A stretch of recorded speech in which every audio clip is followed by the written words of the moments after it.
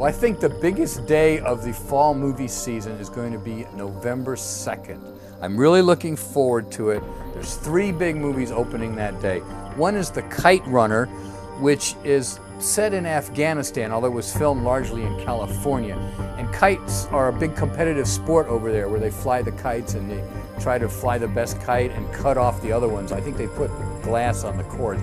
Anyway, it's got a big director, Mark Forster, who's going to be making the next James Bond movie. He already made Monsters Ball and Finding Neverland, so he's a quirky director. I'm looking forward to that. More on the box office side, however, is Bee Movie, B-E-E. It's about buzzing bees. Jerry Seinfeld and Renee Zellweger are the main voices, and I don't know who plays the SOB in this one, but it's going to be animated with celebrity voices, and it'll be big for the family crowd. For me, however, the big movie opening that day is American Gangster. Number one, I love gangster pictures. You know The Godfather is the greatest American movie of all time. But this one's directed by Ridley Scott, and the stars are Denzel Washington and Russell Crowe.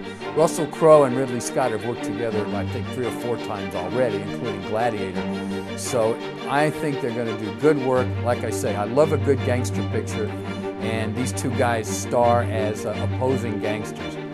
We haven't had a good one in a while, so I'm ready. They tried to kill my wife! Frank Lucas is the most dangerous man walking the streets of our city. This is my home, my country. Frank Lucas don't run from nobody. This is America.